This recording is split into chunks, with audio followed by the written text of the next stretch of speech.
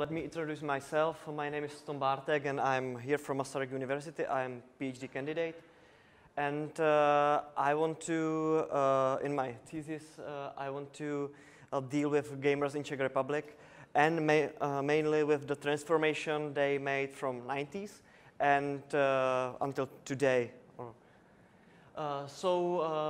In my speech, I will try to introduce you what, in my opinion, meant to be a gamer in 90s Czech Republic.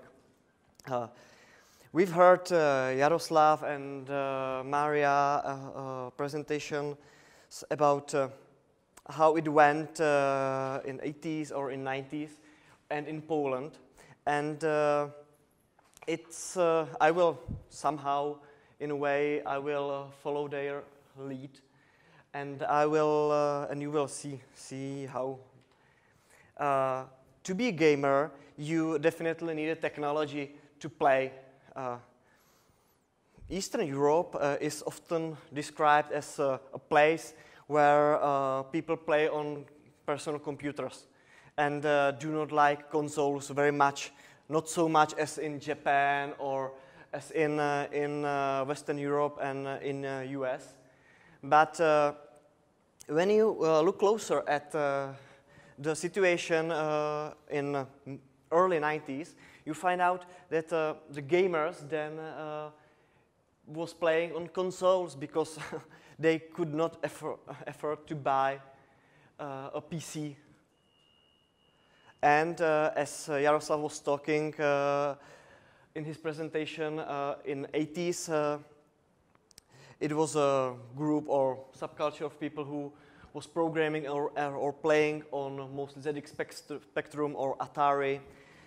And dominance of PC has come a little bit later, from year 93, 94, 95, with Intel 3086 and 486, which was really huge. It's as I told, is a legacy of communism and separated market. The consoles came back with PlayStation, but even now the situation is not as comparable to Western Europe. In the mid-90s, you could afford a PC for 75,000 crowns, which is 8-month average wages, and it should show you why the gamers could not play on PCs in early 90s. Because, well, if you have to spare so much money for a personal computer, there's only a small group of people who could even afford it. Next thing is you have to acquire games to play to be a gamer. Next legacy of communism was pirating.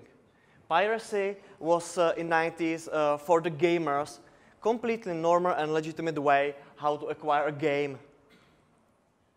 Mostly it was pirating from friends, and pirating was the reason why many gamers switched from consoles to personal computers, because it was way too easy to pirate on PC.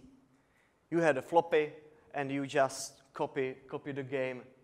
For consoles, it was much more harder, for Nintendos and stuff like this. Even here in Brno, in 90s, we had the official store where you could buy a pirate copy of a game. You have to just sign a statement that you already own the original copy of the game. But no one cares if you really do. And so it was really, they were selling hardware, software, and pirate software. And the pirating was a really good business in 90s for a few guys. you could either buy a game, or where the games were in the size of megabytes. It was so small for the media. So the deal was that the pirate said, okay, I will sell you a medium, and you can choose from the list which games do you want. And on the list there was also an amount of megabytes the game takes, and you could just fill the media with games, and the price was for the medium itself, which is quite interesting because again it shows that what really matters and what's expensive is the technology, not the content. Well, in that case, the pirating is okay because I do not steal something which do really matter, something material.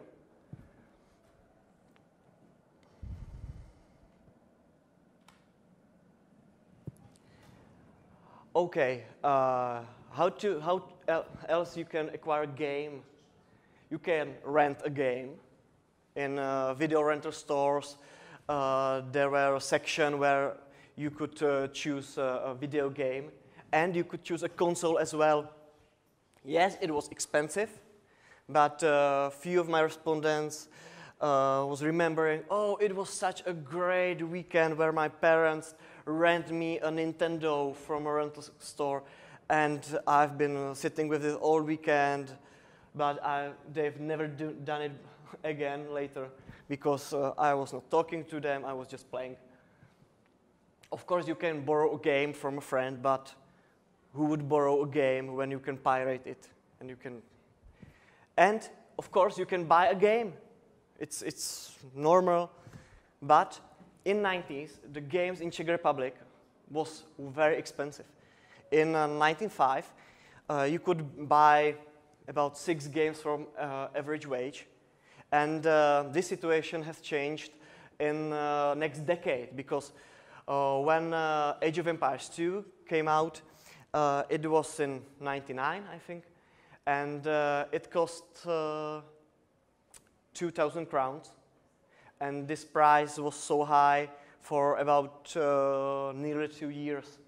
And in 99, the average wage was something near 12,000 crowns. So again, you could, in 1999, you could buy only six games from an average wage, which is ridiculous nowadays when you see that you can buy a game much cheaper and the salaries are much bigger nominally. Nowadays you can buy, I don't know, 25 games from average wage. When you compare it that mostly gamers in 90s was not working adults, they were teenagers or students, so they did not have money at all, and you can see how expensive the games was. You can understand why they were pirating the games. Okay, next thing you need to be gamer is to acquire an info about games. Well, definitely you could talk to your friends, etc., like back in 80s. But in 90s, of course, there were some magazines dedicated to games. I have 3 most important ones. Excalibur, which was not the first, it was the second, but it was, I think, the most influential magazine.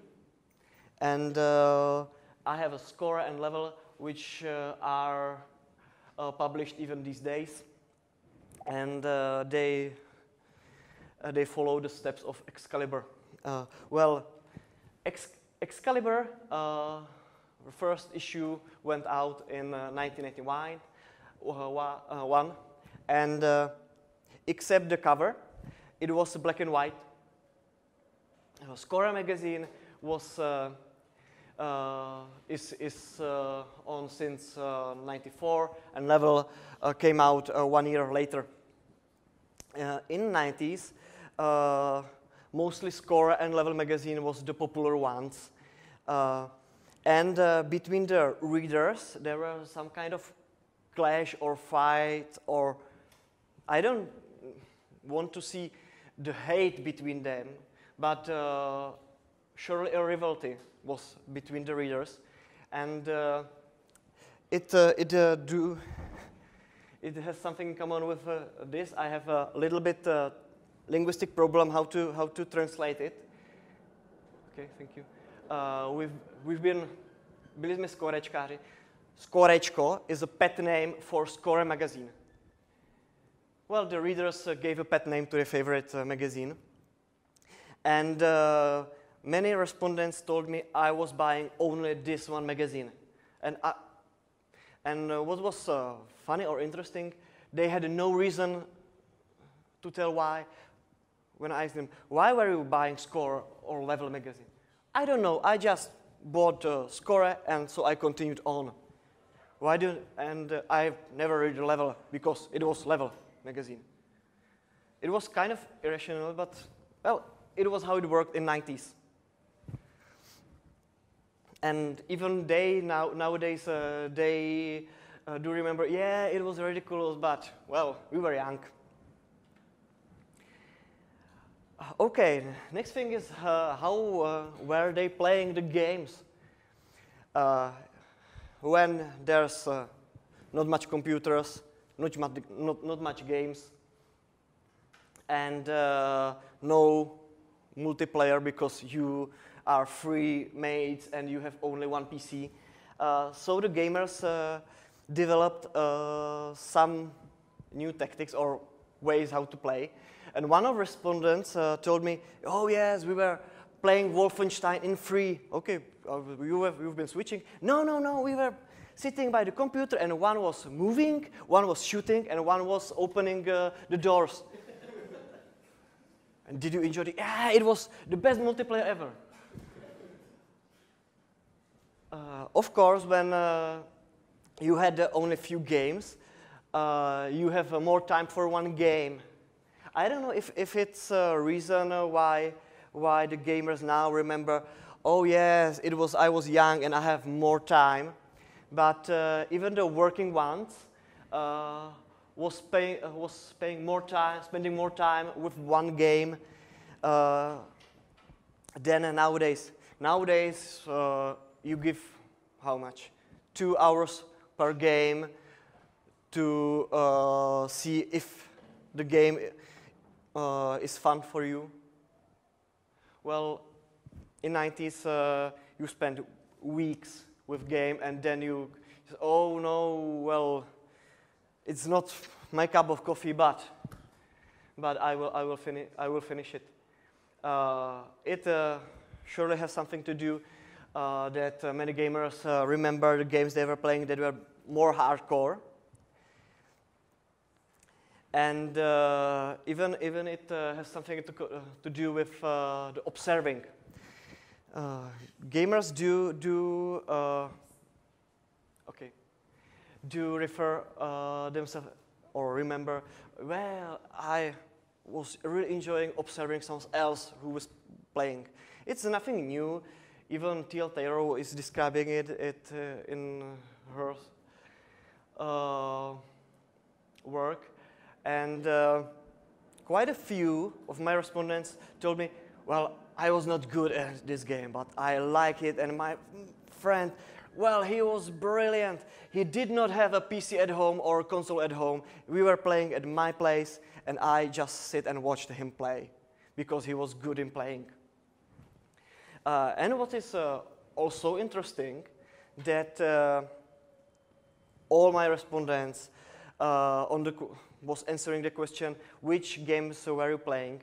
They were answering the English titles or Western titles. And I have to ask them again, and were you playing Czech games? Because in the 90s there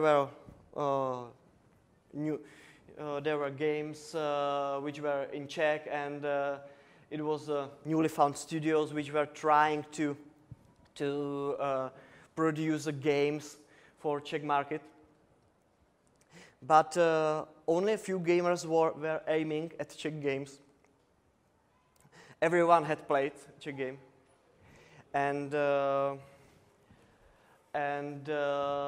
they just were focusing, or they were not focusing. They just find it naturally that they are playing foreign games.